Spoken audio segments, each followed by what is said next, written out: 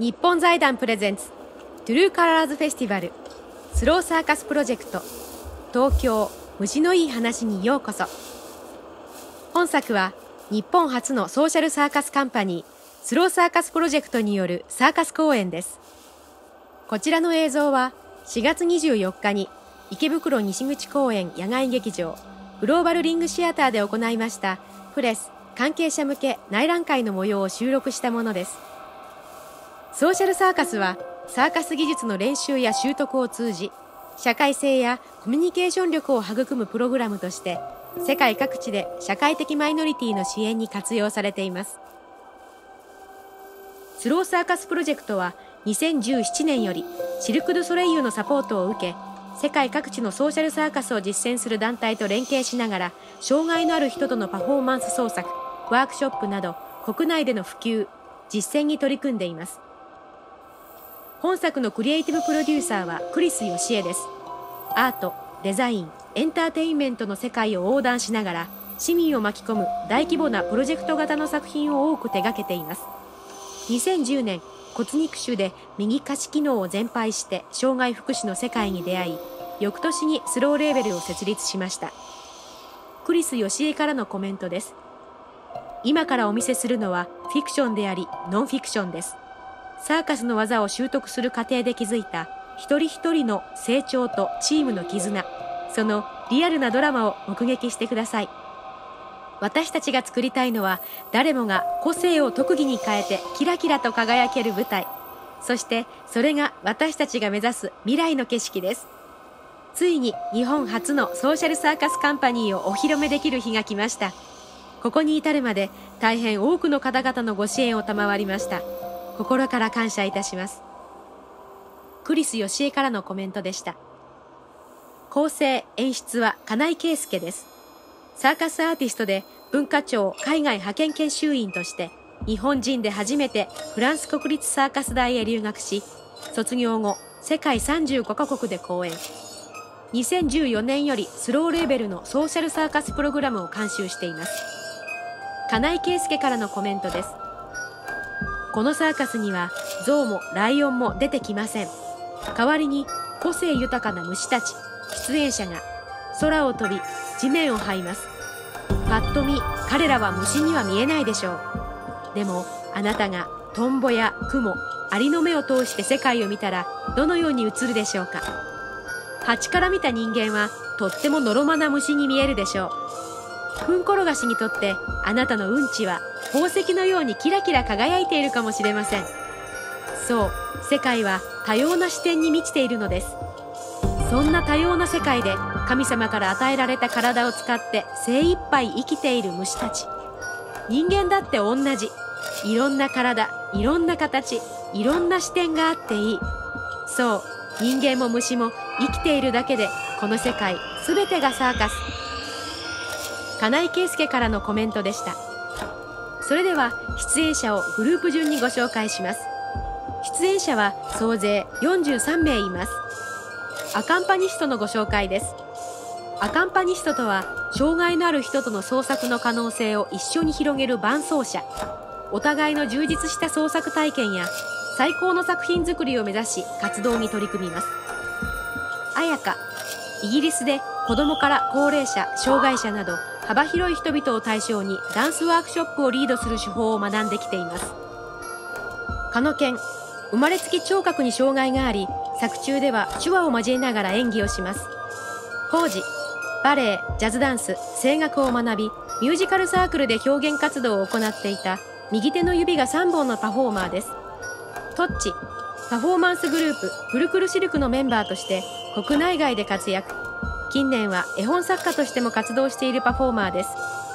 夏美、運動療育士として児童発達支援を行いながらダンサー、ファシリテーター、振付としても活動しています。ひろこ、日本人初ママエアリアリストとしてイベント、ミュージカル、チャリティーパフォーマンスなど国内で活動しています。サーカスチームのご紹介です。イノッティ、高校でダンスに目覚めたダウン症のベテランダンサーです。ジャンベの演奏もします。榎本徹、人形劇団デフパペットシアターで活躍しているローの役者です。海舟、ポールなどを使ったコンタクトを得意とする一足性難聴のジャグラーです。香り、ハットジャグリングの得意なダウン症のクラウンです。髪襟、ポールダンスやコントーションなどのアクロバティックな表現を得意とする聴覚障害のパフォーマーです。神原健太、二分脊椎症の車椅子ダンサーです。伊賀健、力こぶが自慢の身体に障害のあるパフォーマーです。近藤理恵、小学校や学童保育でダンスを教える ADHD のダンサーです。塩、クイアのエアリアルアーティストです。将軍、デビルスティックを得意とするジャグラーです。辰巳、オランダ人と日本人のクォーターで車椅子パフォーマーです。DJ ゆうた、脳性麻痺があり車椅子に乗って DJ をするパフォーマーです。ノン、タップダンスに挑戦中のスペクトラムのパフォーマーです。葉月、2019年からエアリアルに挑戦している脳性麻痺のパフォーマーです。パワー、フラワースティックを得意とするジャグラーです。久、フラワースティックに挑戦中の指摘を伴う自閉症のパフォーマーです。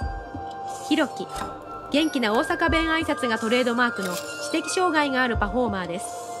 めぐみりか、ディアボロを得意とするジャグラーです。アンサンブルリーダー、ソーシャルワーカーズ、ダンス、アート、エンターテインメントの非言語コミュニケーションを通じて障害の有無関係なく遊ぶ、作る、表現する空間を提供している団体です。ソーシャルワーカーズから今回は友也、優里、長、ハイジ、宇山あゆみの5名が本公演に参加しています。アンサンブルダンサーズ、障害の有無を超えた多様な市民パフォーマーがオーディションで選ばれて参加しています。真っ黒な衣装に触覚を生やして一つの群れとして登場します。石川大樹、井上恵、猪瀬咲子、柴田勝彦、清水琴、竹之内光子、千葉庄司、深澤直子、本田忠、三浦美幸、山本房樹、若林君恵、未知。なお、ゲストパフォーマーとして出演を予定していたエリン・ボールは新型コロナウイルス感染拡大に伴う政府による入国制限により出演見送りとなりました。最後にあらすじをご紹介します。近くて遠い東京という名の森。ある時、森にいるはずのない人間が現れます。東京座の上りを掲げた旅芸人トッチと香織。現代の東京から迷い込んだ2人が体験する虫たちの世界。果たして2人と虫たちの運命やいかに。それでは本編をどうぞごゆっくりお楽しみください。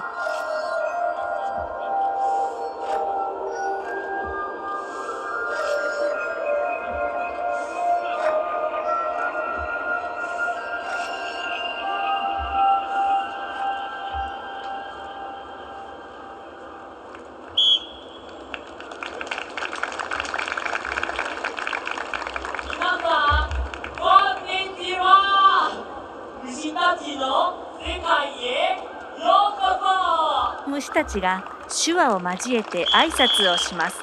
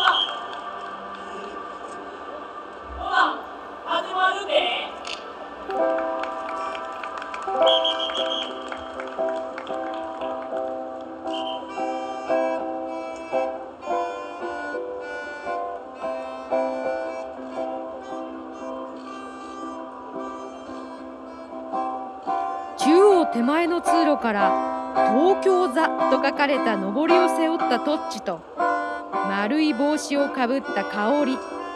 2人の旅芸人が演奏しながら現れました。物珍しそうに眺めるいたずら虫たち。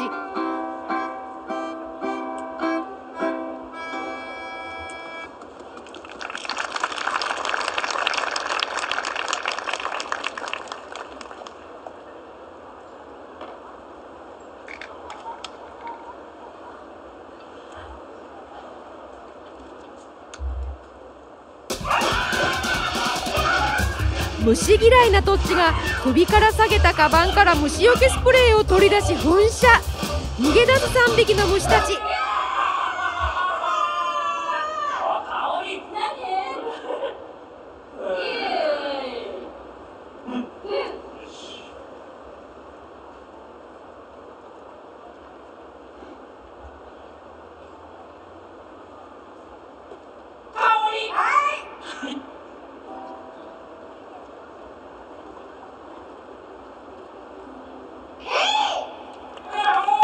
2人は芸の練習を始めます。香り、頭にかぶった丸くて青い帽子で練習を開始。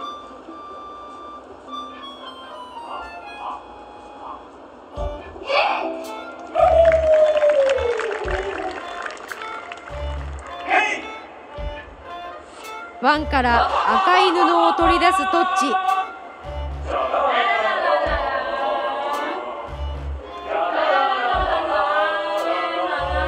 しゃがみ込んだ香りの頭に意気揚々と赤い布をかぶせます。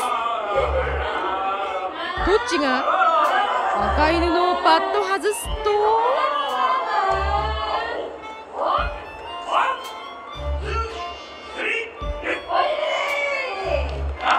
香りの頭の上におにぎりが一つ。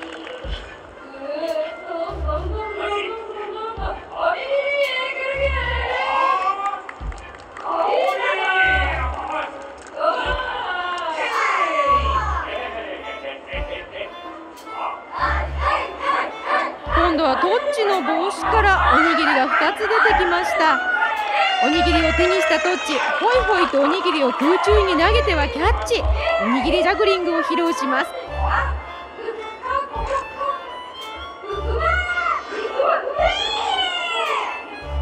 香りがおにぎりを食べてしまいました。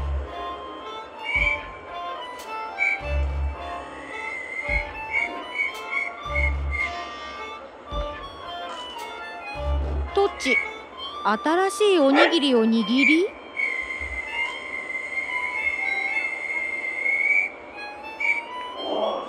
観客に放り投げました。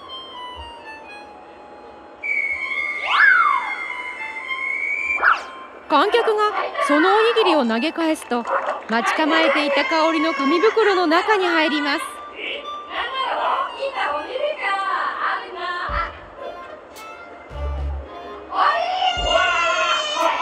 香り、紙袋の中から人の顔ほどもある特大おにぎりを取り出しました。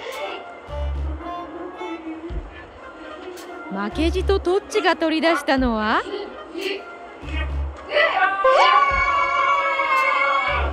人間が2人入れるテントほどの大きさの巨大なおにぎり。トッチがカバンから大きな焼き鮭を取り出しました。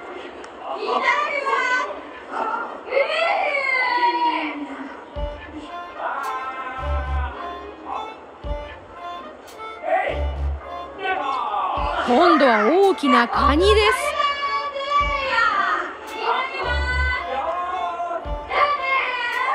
香りはそれらを巨大なおにぎりの具にしていきます。香り、おにぎりテントの中にむしゃむしゃ食べながら入り込んでいきます。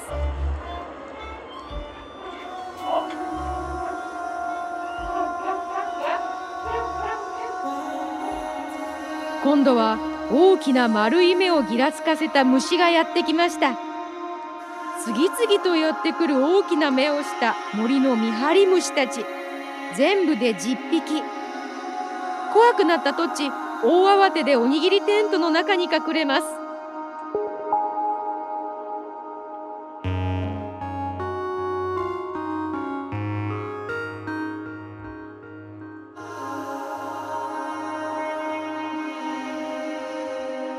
虫たちはおにぎりテントを取り巻きながらくるくると輝く目を回転させます。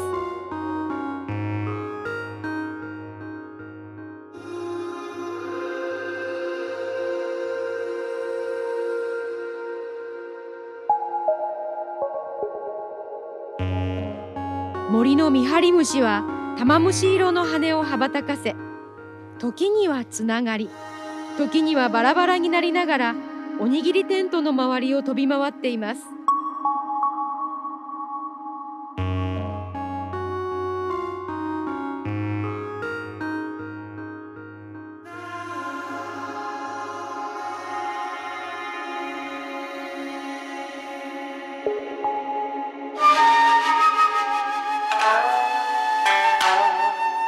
トッチと香りは時々テントから顔を出して外の様子を伺います。見張り虫たちが目を輝かせ、キラキラダンスを踊ります。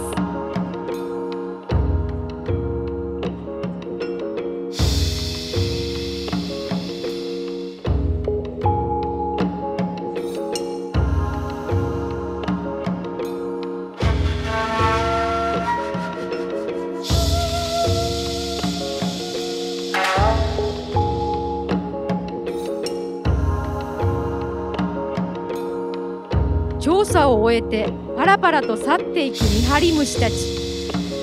残ったのはさっきの2匹のいたずら虫。地面に散らかったトッチと香りの食べ物を物色しています。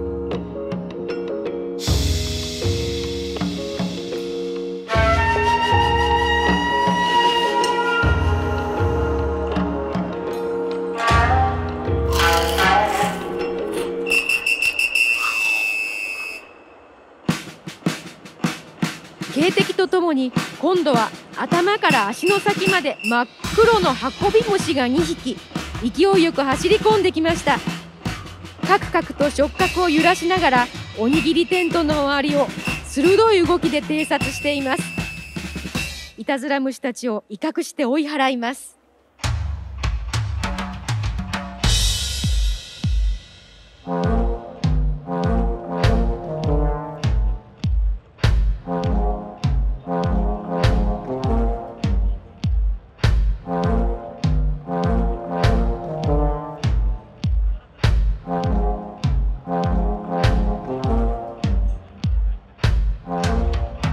行進曲のリズムに乗って三方の道から運び虫の群れが踊りながら押し寄せてきます。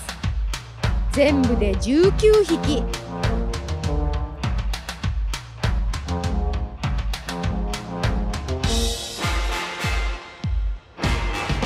この虫たちは森の運搬係。邪魔なものやおいしそうなものを運び去ってしまうのです。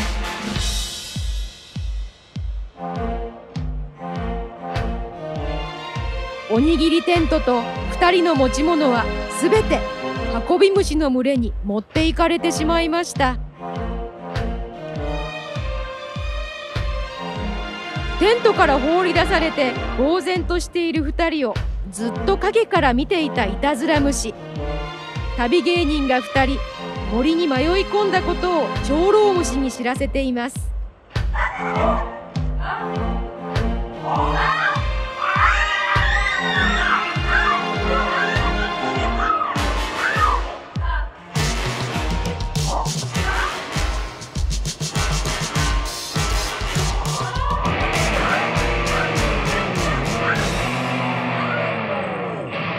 パラリラパラリラとやんちゃな曲とともに現れる長老虫。長老虫に続いて登場するのは森のハンターにして恐怖の暴走虫たち。滑るようにものすごいスピードで現れました。1匹目は銀色の車輪がついた虫。音を鳴らしながら威嚇します。2匹目はドリフト走行する虫。丸くて黒い頭には無我夢中と書かれています。3匹目は長い柄のついた車輪でノリノリに走る虫。最後に登場したのは車輪を操る虫。その後ろには4匹の虫たちが連なって登場です。そのお腹には数字でよろしくの文字。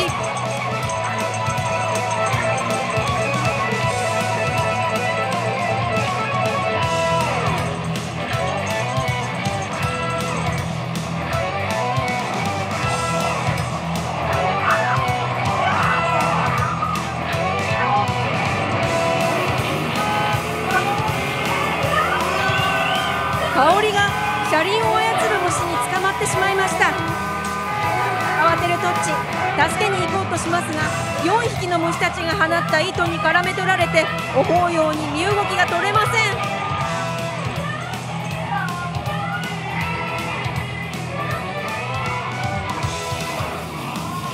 香り、森の奥深くへ連れ去られてしまいました。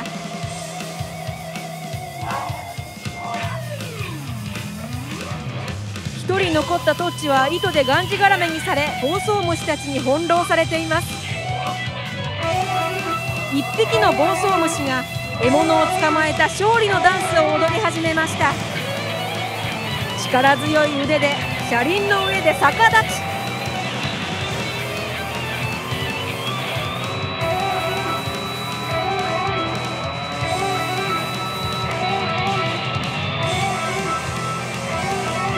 見事な身のこなしで体を回転させます。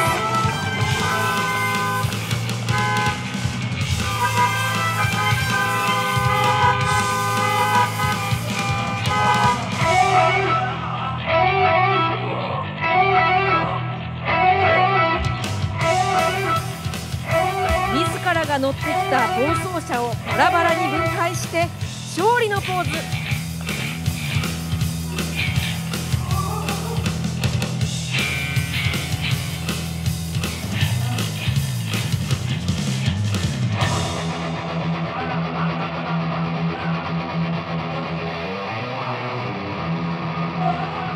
捕まっているトッチにまたがり、まるで巨大な虫のように自分の体にしてしまいました。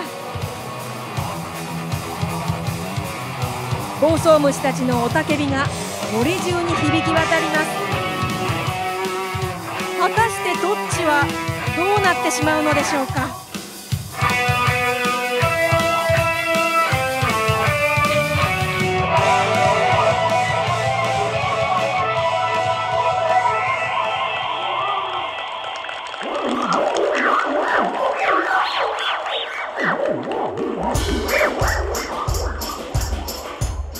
突然、大きな丸い玉が四方から飛んできました。その臭さに耐えきれず、暴走虫たちは逃げ出します。丸い玉をお腹や足で転がしながら、ずんぐり虫たちが5匹わらわらとトッチのもとに集まってきました。虫たちは森中の糞を丸めた塊を転がしています。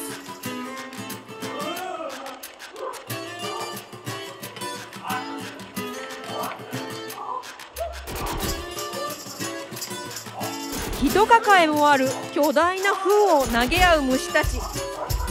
トッチに巨大な糞をぶつけてみます。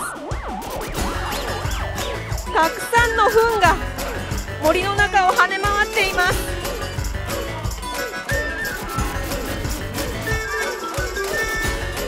芸人の血が騒ぐトッチ。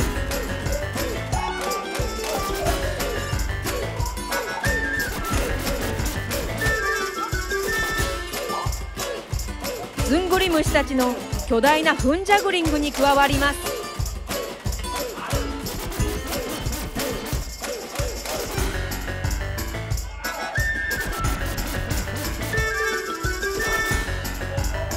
ずんぐり虫たちが糞を一列に並べ始めました。トッチに糞の上で滑ることを促します。意を決したトッチ、思い切って長く連なる糞の上をダイブ。見事成功です。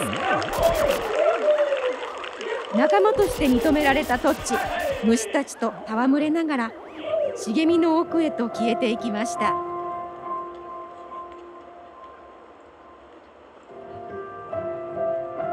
森に夜がやってきました。神秘的な音楽が流れています。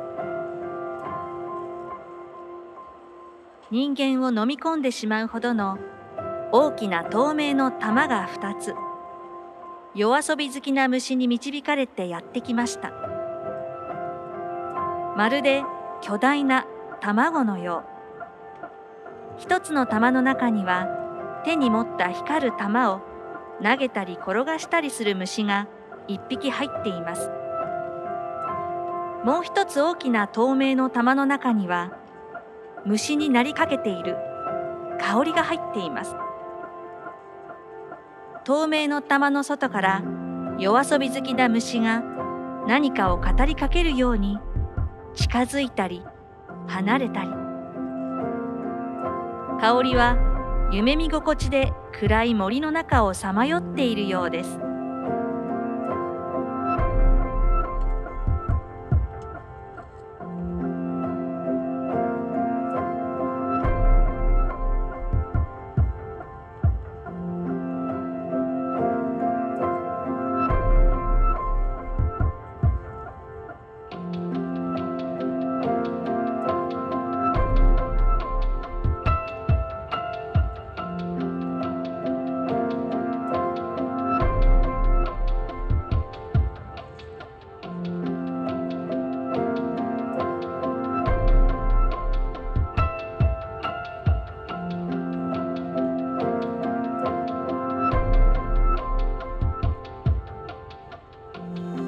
さらに1匹のようにも2匹のようにも見えるお月様のような幼虫が現れました。高さ4メートルのところに浮かび上がっていきます。幼虫は今まさに姿を変えようとしています。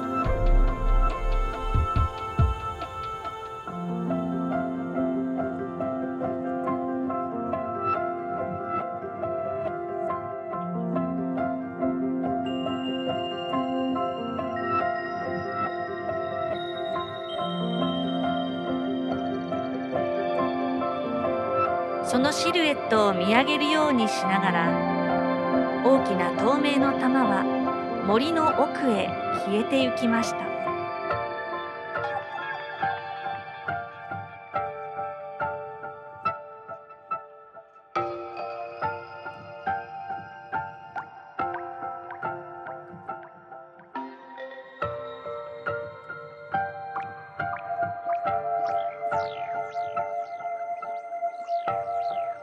肩車で背を高くした仲間の虫がお月様のような虫に手をかけ、優しく回転させます。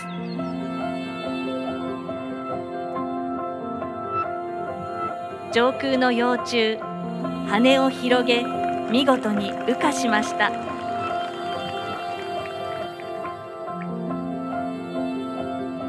生まれたての羽の動きを試しています。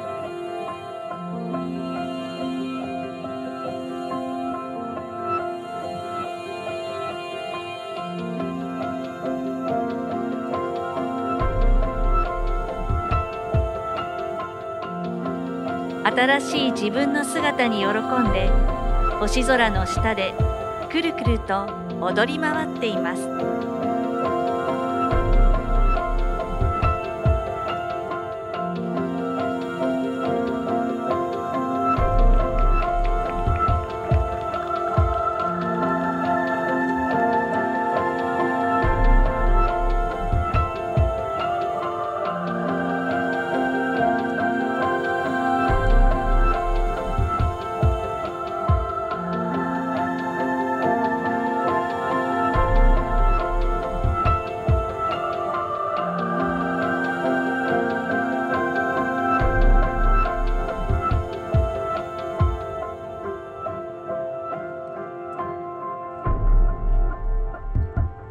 喜びのダンスを終えたお月様のような2匹で1匹の虫は静かに大地に降りました。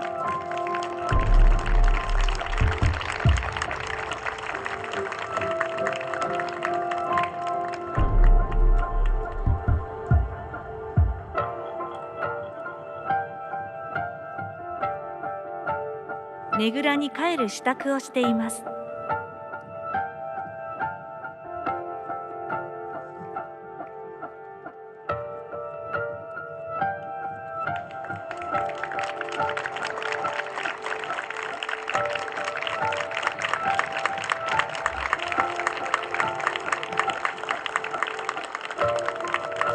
仲間の虫たちにお礼を言いながら森の中へと消えてゆきました。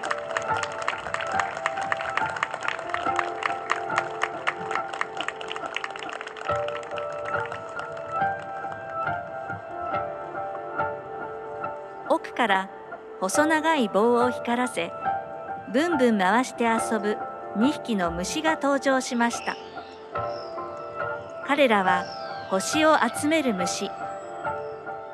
1匹は2本の細い棒を巧みに操りながら、宙を舞う3本目の棒をくるくる回したり飛ばしたり、もう1匹はカクカクとした動きで森の中をぐるぐる歩き回って星を集めています。さらにもう1匹、星の声を集めて鳴らす虫が走り回っています。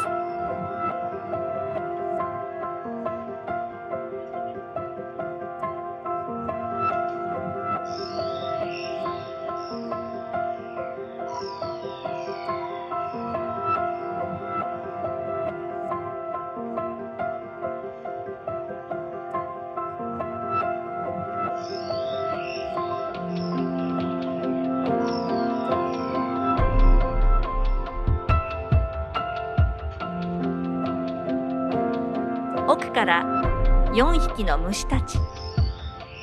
集めた星をぐるぐる回して遊んでいます。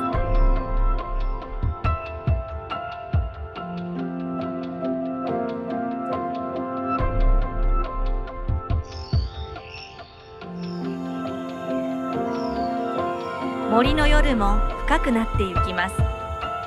深まれば深まるほど遠くの惑星が顔を出し、宇宙がその姿を表します。手にした糸を器用に振り回しながら光を生み出す虫。光を高く飛ばしたり、宙に輪を描いたり。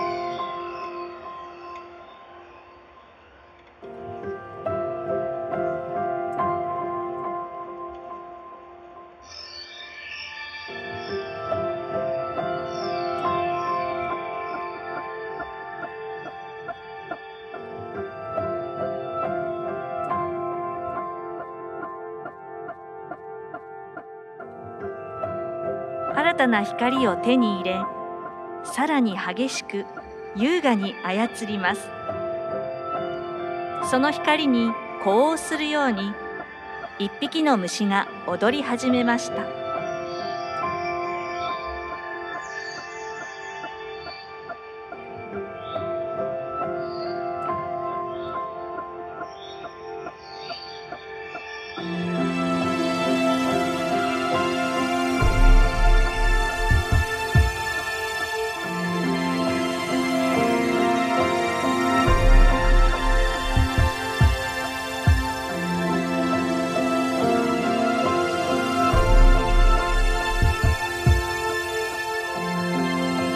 ビルの5階の高さまで光を飛ばし、見事にキャッチしました。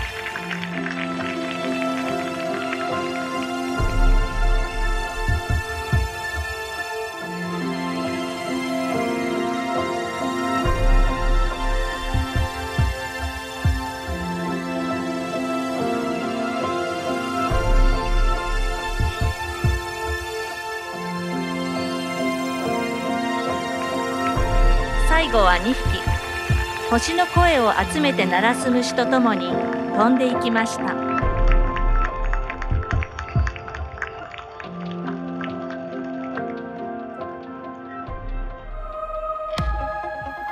高さ6メートルのところに白い繭がぶら下がっています。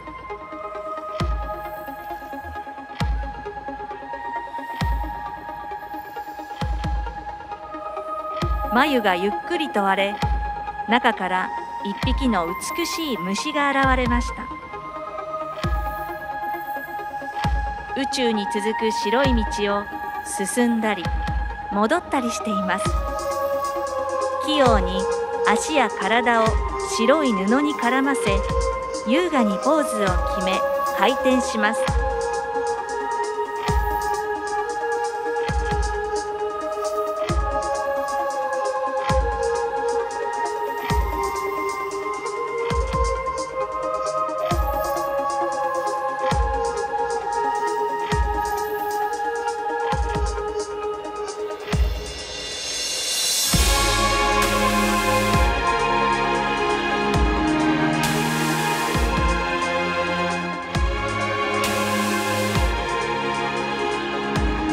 もう一匹の虫がやってきました。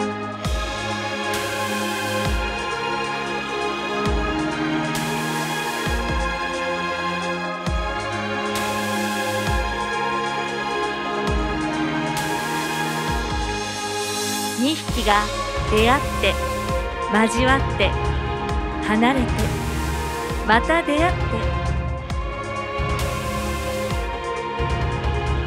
2匹が一塊になってぐるぐると回ります。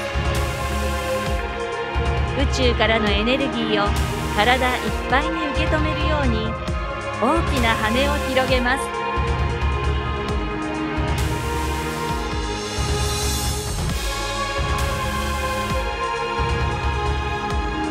もう一匹の虫が白い布と戯れ始めました。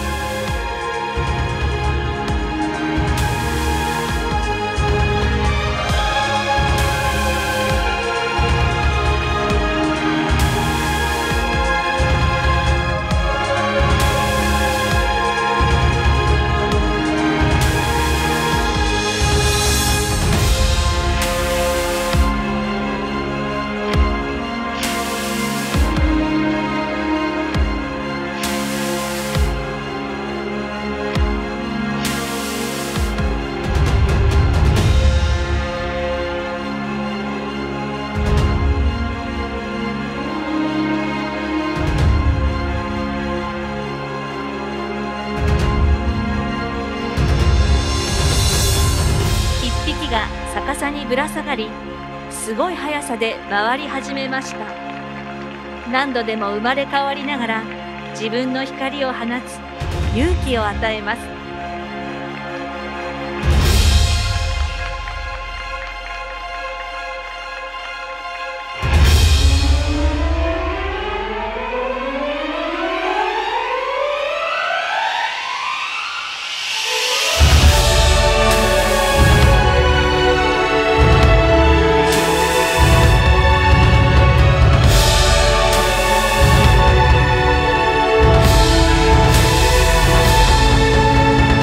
虫たちの森の夜は更けていきました。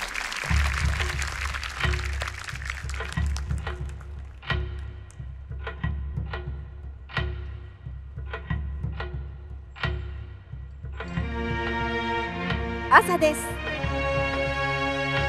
11匹の森の虫たちが力を合わせて4メートルほどの長い大木を運び込んできます。これから始まる成虫の儀式に使われる聖なる木。大木のてっぺんから四方にツタが伸び、それを虫たちが支え、大木を大地に突き立てます。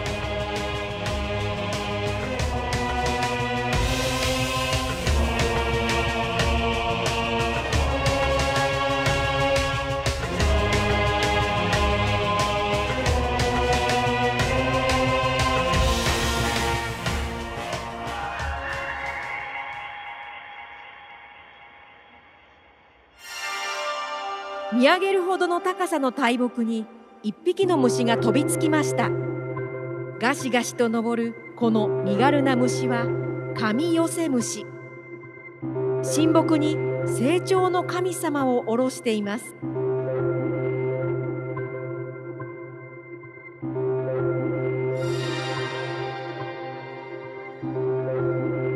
カミヨセムシが神木の上で踊り始めました。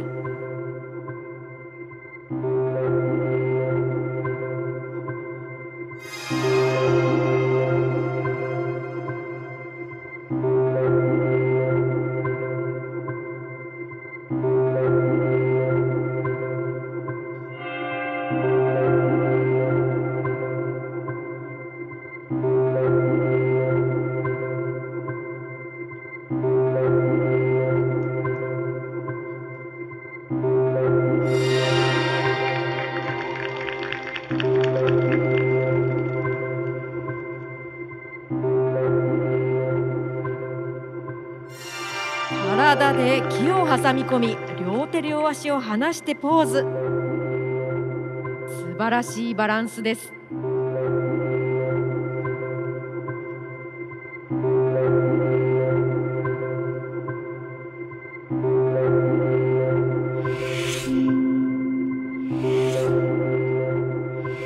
ポーズを取りながら見事に滑り落ちました。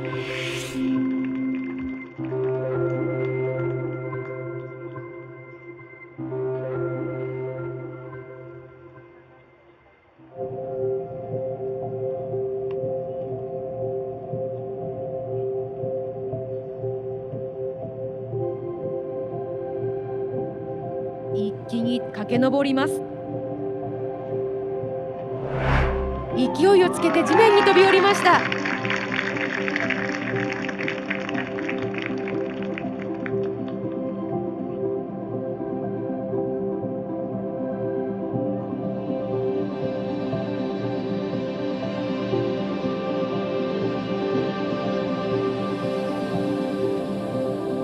両足を木に引っ掛け、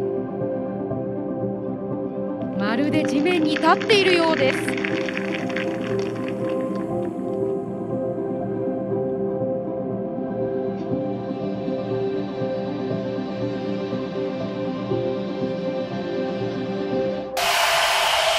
番高いところから滑り落ち、地面ギリギリで止まります。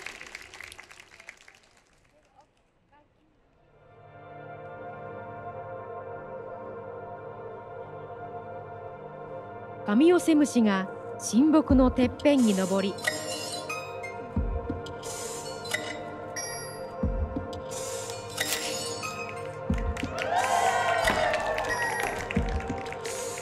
周りの虫たちに合図を送りました。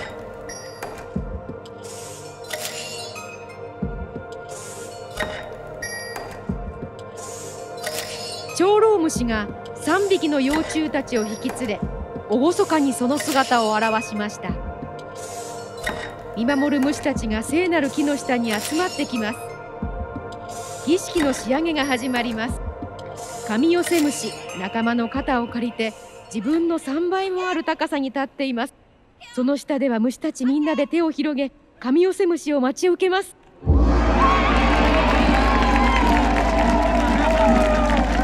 カミヨセムシは何のためらいもなく飛び込みました。大喜びの仲間たち。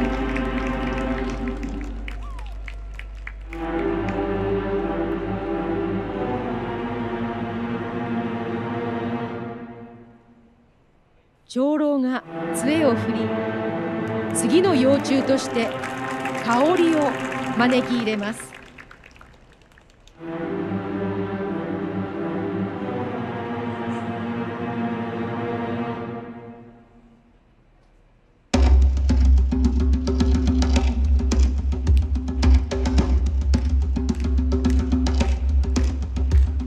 周りの虫たちが足場になって香りを聖なる木に登らせていきます。怯えて震える香り。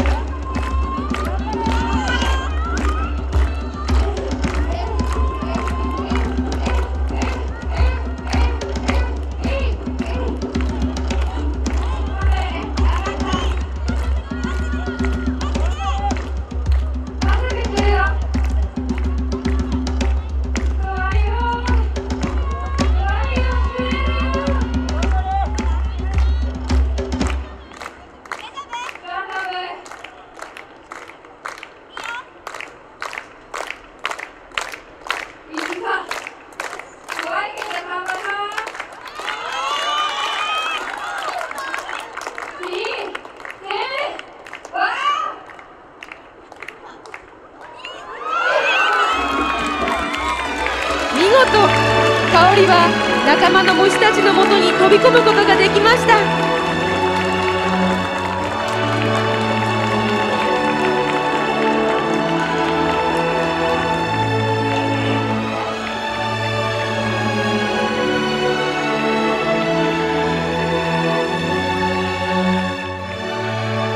香りに立派な羽が授与されます。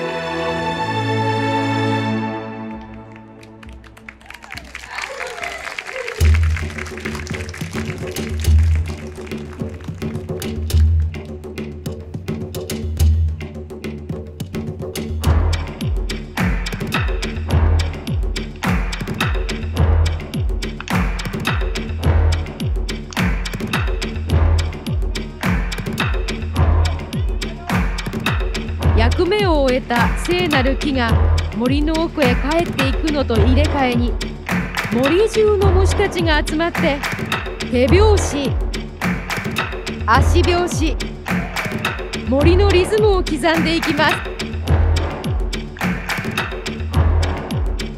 香りと幼虫たちみんなの成長を祝って、大地も植物も虫たちも森中の生きとし生けるものすべてが歌い踊る喜びのショーの始まりです。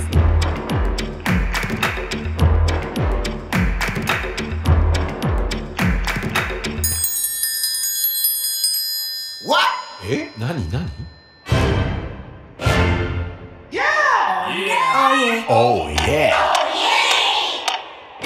お調子者のカラフルな幼虫が現れました。葉っぱの指揮棒を振って虫たちを指揮しています。カラフルな円盤を回しながら踊る虫たちもいます。木の枝を投げながらキャッチする愉快なジャグリング虫たちが2匹。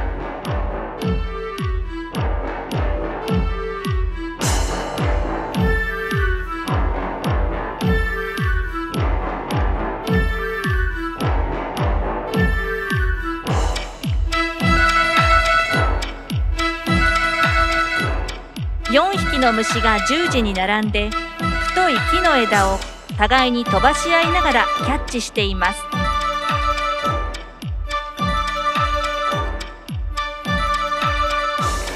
羽や尻尾を優雅にはためかせながら飛び回る7匹の虫たち。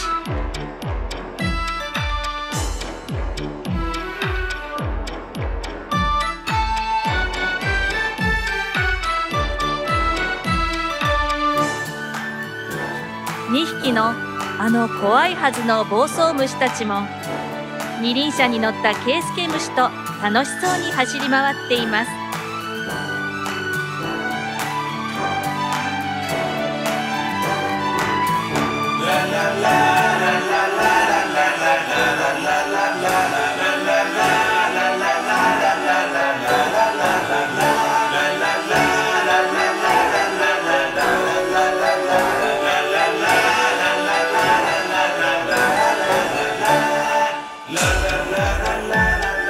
5匹の虫たちが足で軽快なリズムを刻みます。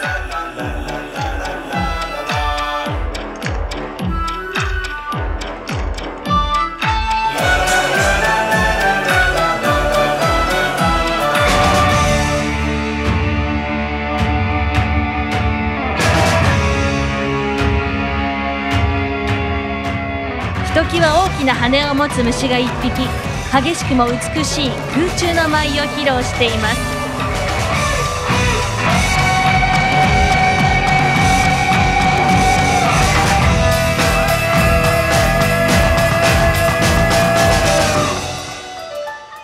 輪っかを持った虫たちが5匹、1匹の仲間の首にどんどん輪投げのように投げ込んでいきます。トッチも一緒に加わります。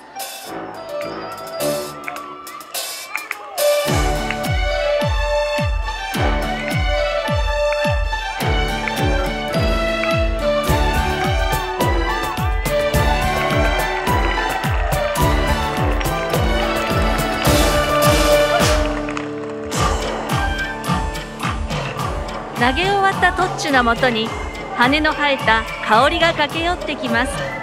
再会を喜ぶ2人。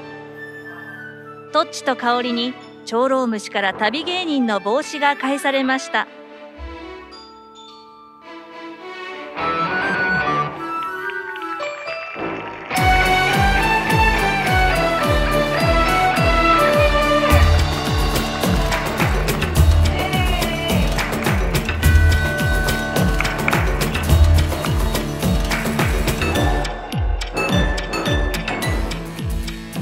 たくさんの虫たちが祝福のダンスを踊る中、堂々と一人で帽子芸を披露する香り。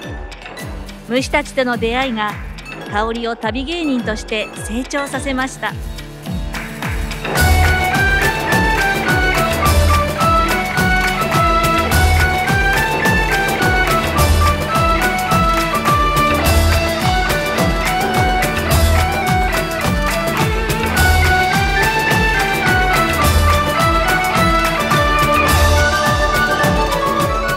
香りの上空で2匹の大きな羽を持つ虫が旋回しています。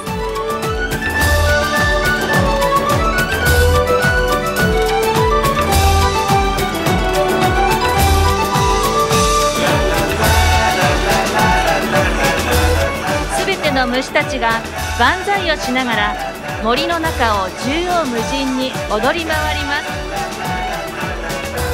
互いを認め合い、自分を認め成長すれば誰にでも羽が生えるのです。森は、世界にはいろいろな虫たちがいるから面白い。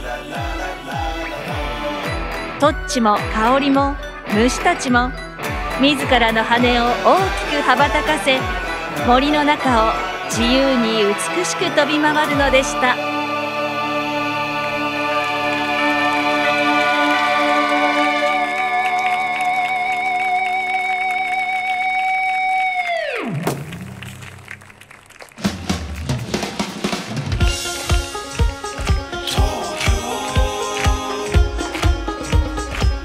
すべてのキャストがみんな一緒に円になって外側を向いて揃って踊り始めます。